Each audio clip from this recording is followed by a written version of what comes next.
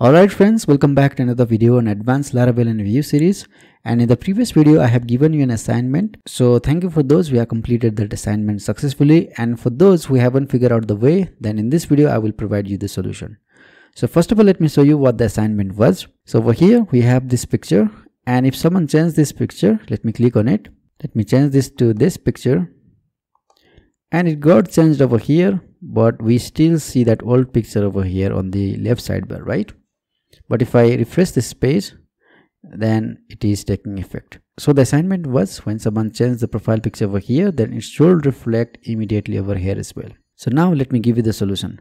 Let me go to update profile.vue file, and over here on handle file change function, we are assigning the profile picture URL value to this blob URL, right? And we have already created the Pinia store.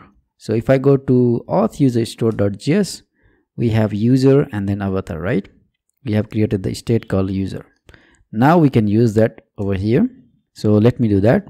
We can do auth user store.user.avatar equals url.create object URL from that file.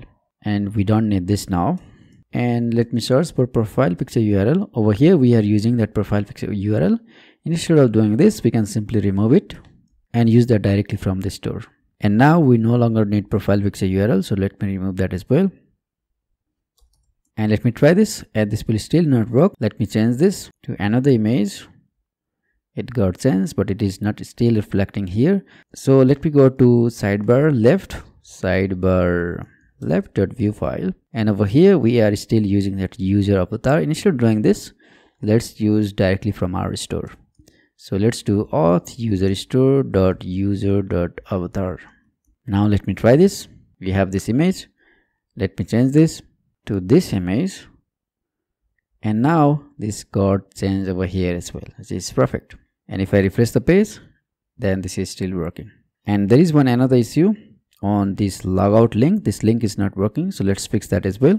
If I go to app.vue file, then we have left the code over here. So let me remove this code from here, because we were calling logout from sidebar left component.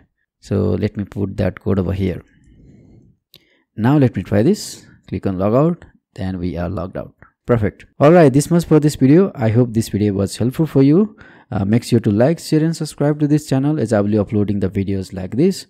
So till then, have a great time, and I will see you on the next one soon.